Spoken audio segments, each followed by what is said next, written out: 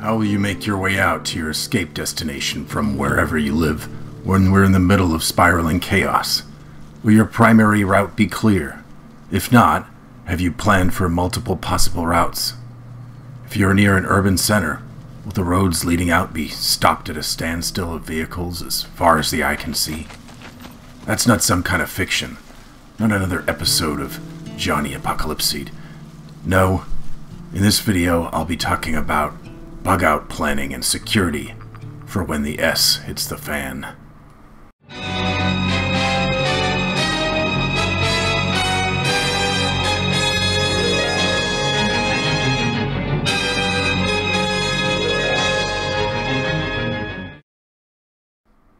Hello, fellow mutants.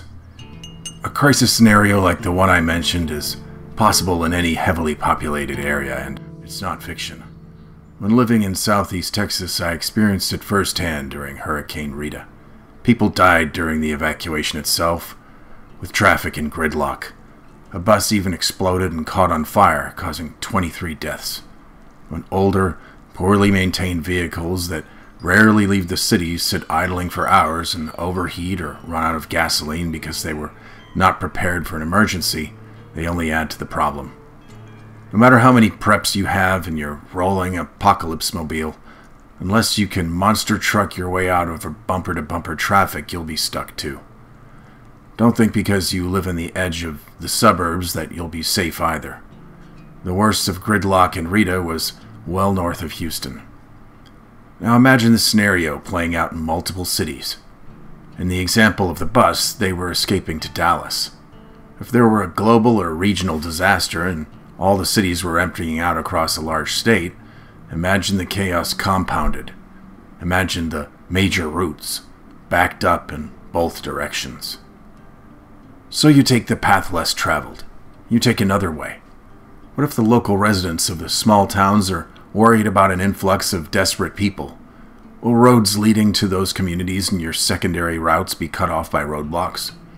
If you are really worried about a WROL, without rule of law situation, I suggest you engage in more planning and preparation than just to hop onto I-10 until you get to Sierra Blanca using your cell phone to navigate the best way.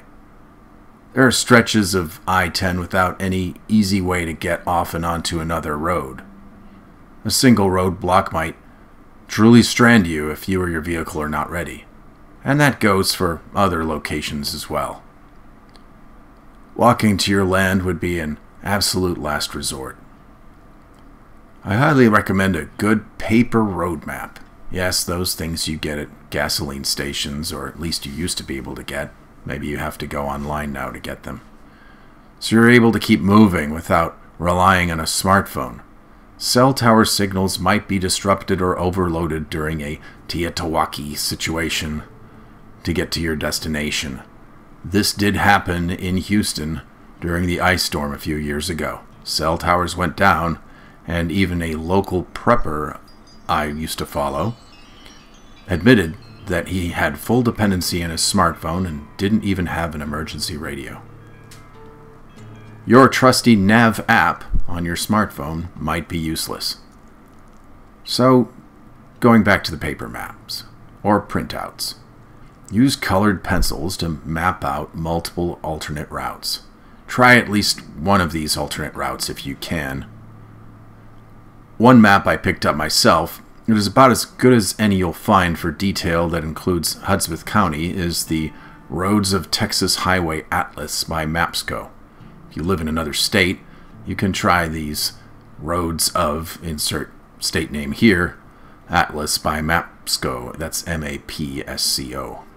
You may want to print up a more detailed map of local roads around Hudspeth County as well, though it may be difficult to find a good map to print depending on how remote your property is, since even Google Maps doesn't have all the names of local roads listed. Laminating anything you print will make it weatherproof.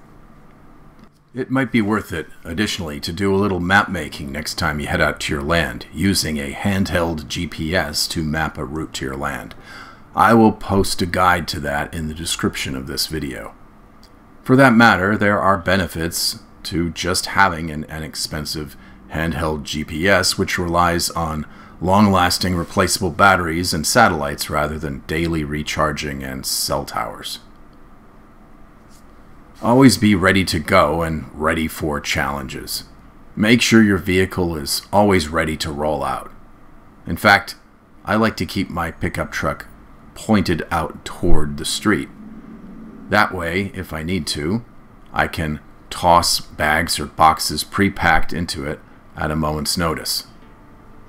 And without a lot of people noticing in my subdivision, since the back of my truck is closest to the garage. You don't want to be the last person on a packed highway out of your area and stuck behind other vehicles. Will you be able to drive off-road, if even for a short while if needed? Even if your land is accessible by smooth roads, what if a blockade or traffic jam forces you to go into the dirt, rock, grass, or mud? Plan on having enough fuel. Have your vehicle's fuel tank at or near full at all times, and get a can or cans of gasoline or diesel if that's what your vehicle uses, of course, as well. Based on hurricanes I experienced, it's not uncommon for gas stations to simply run out if there's a rush on gas, so you can't count on being able to fill up at the last minute. How many miles is it to drive to your land? What is the range of your vehicle when full? Can you make it with minimal stops for gas? Can you manage it only on gas you put in the back of your vehicle? Note a few places on your map where you could stop for gas and an alternative if those are out. Consider the alternative routes well and the time distance they will add to the trip. Leave a little gas so you can actually make it back to a town like Sierra Blanca if you're in a remote area for when things do finally blow over. If you have a generator, you may want to get enough gas to, of course, run that as well. Just be wary of being the only one around with a noisy generator in a without rule of law situation. You may as well be announcing that you have fuel with a megaphone. And pack your extra gas safely. However, you may not want it obvious and out in the open like this if desperate people are stranded around you.